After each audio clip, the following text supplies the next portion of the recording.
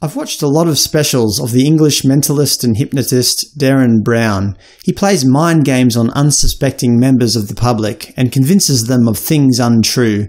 According to Derren, he does not possess any supernatural power. His effects are achieved entirely through magic, suggestion, psychology, misdirection, and showmanship.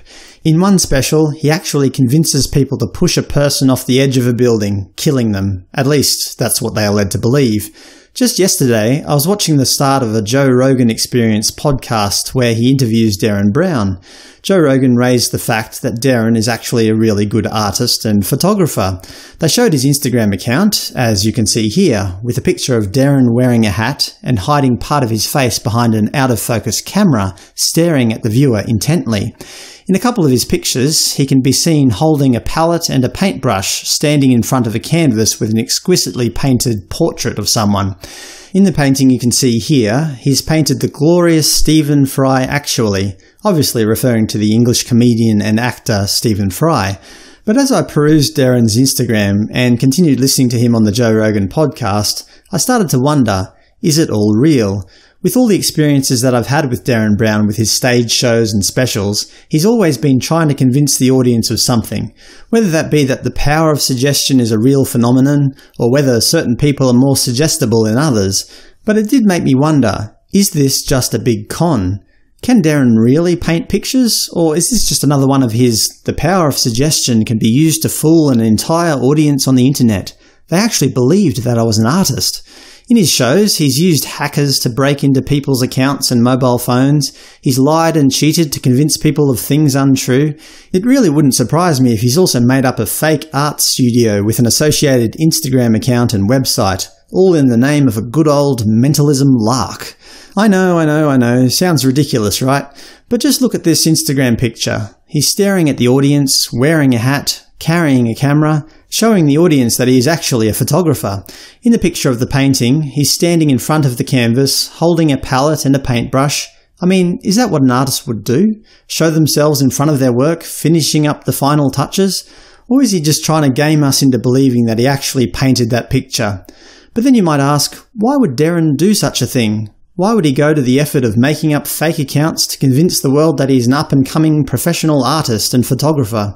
Well, first of all, we can't trust him. He's done enough stuff to unsuspecting members of the public that I don't know what to believe anymore. But in this case, he might be trying to make a valid point about the gullibility of people online. In this world of fake news and the like, it's important that we don't let ourselves get conned.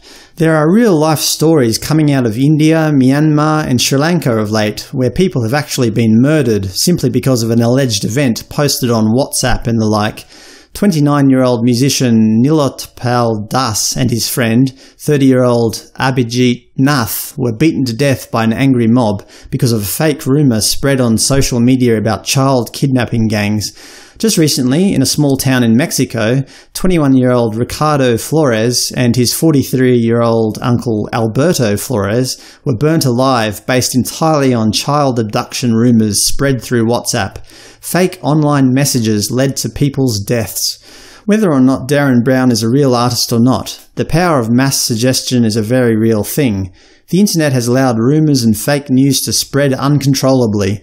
People have been proven to be able to kill other people simply because of an online message or article, fake ones at that. So are we living in a world where it's easy to convince people of murder? How do we know what is real or not real on the internet? Are people exploiting our innate online gullibility? I think the answer is a resounding yes.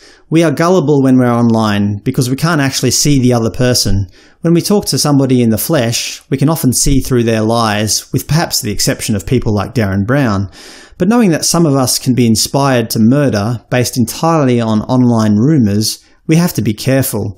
We have to question everything that we read or listen to. I'm not sure what can be done about it, but certainly it has become a real problem. Whether Derren Brown is a real artist or not is not really the point of this video. I apologise to Derren if he actually is, but I think he might understand why I might doubt him. He's proven to us time and time again that people are suggestible, especially when it comes to official-looking posts on Instagram and a professional-looking website.